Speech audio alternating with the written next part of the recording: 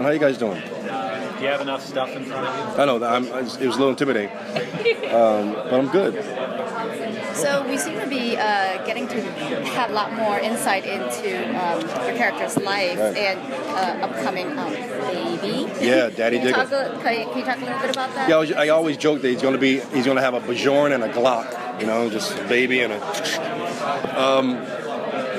Yeah, it's gonna. You know, I said it yesterday at the panel. It's going to cause some tension because he has some things at stake. I don't think that Diggle is really going to have a problem. I think Oliver is going to really have a problem with the idea that this guy's a father and he's risking his life every day for his crusade, which Diggle does take great offense to.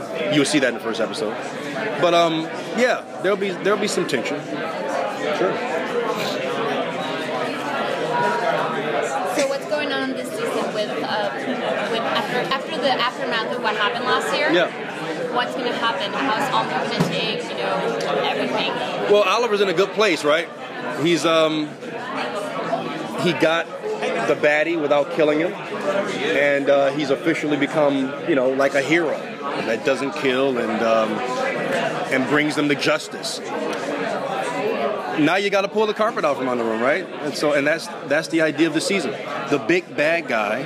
Do you guys know who he is? Okay, great. Because that's going to be revealed tonight, and from what I'm hearing, and or very soon. If it's not tonight, it's going to be tomorrow, whatever it is.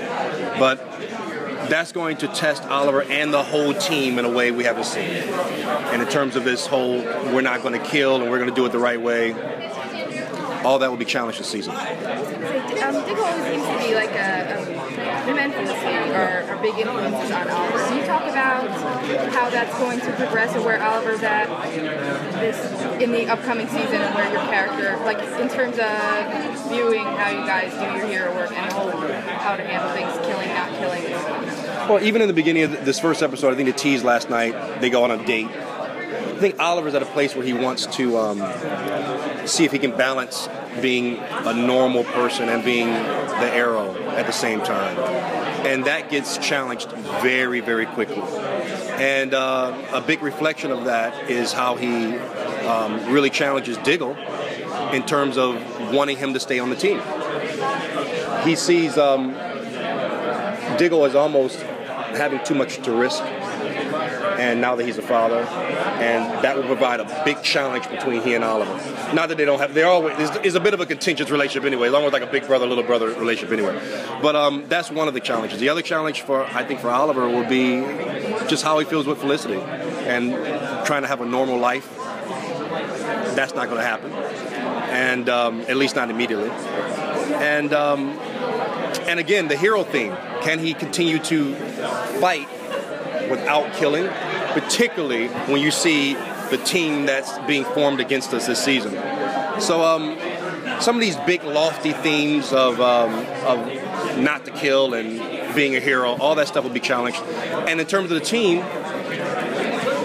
Diggle particularly is going to try to keep him on track. I think Diggle's always kind of been the voice of reason, the moral voice, I think. And for him, he's now involved with Argus. He's now involved with Suicide Squad. And he's a father. So we'll see what that all means to the team. Even in the beginning of the first episode of the first season, or the second episode, the team immediately begins using Argus resources. So it's Argus is going to be a big part of it. Yeah. Is there anything more you can tell us about the Argus role in the arc? Well, I don't know. I'm looking at Greg over there. I'm like, I don't know. I think, Lila's now the head of Argus. And we're going to see how long that lasts. Somebody else might end up being the head of Argus. Who knows? How Oliver has to balance those two, having to try to have a life and try to be the arrow. But it sounds like with your character's family developing, that's a balance that you're going to have to strike as well. So in terms of how Oliver deals with it, how does Diggle deal with it? I think that's the challenge. I think that's where the writers want to take this. They want to make the stakes higher. How does he get more involved with not only Team Arrow, Suicide Squad, and Argus, but also have a family, have a child?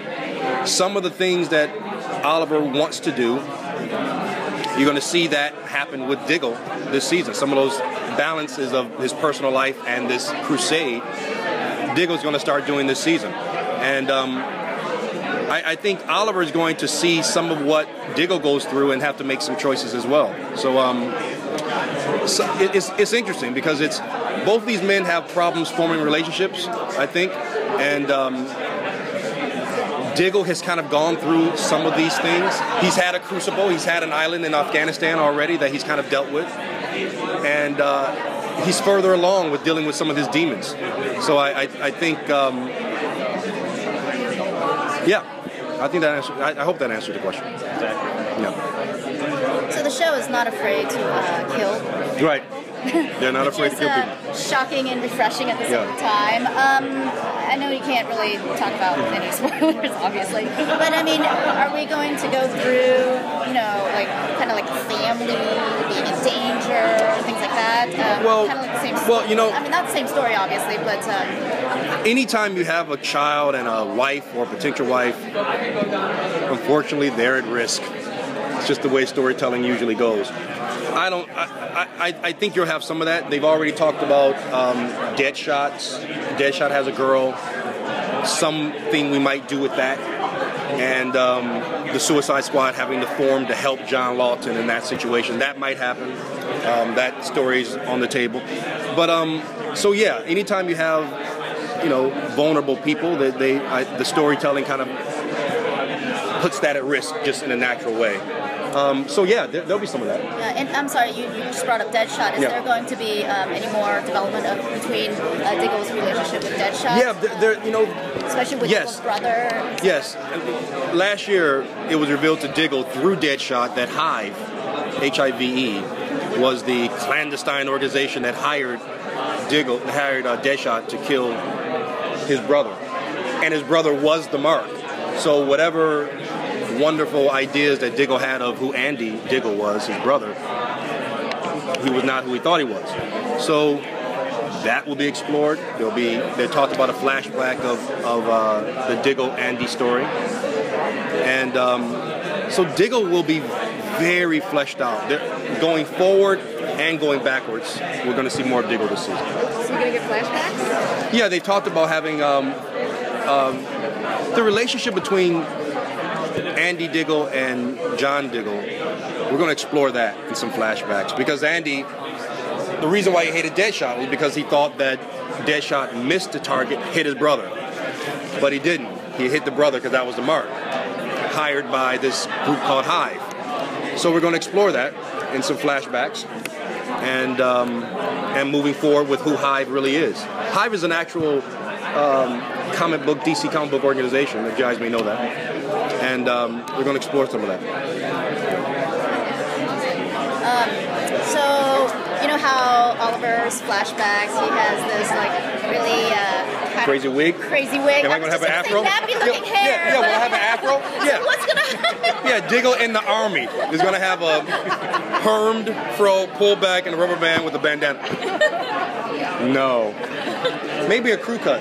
Maybe a John Stewart Green Lantern crew cut. Did I say that? No, but who knows? Yes.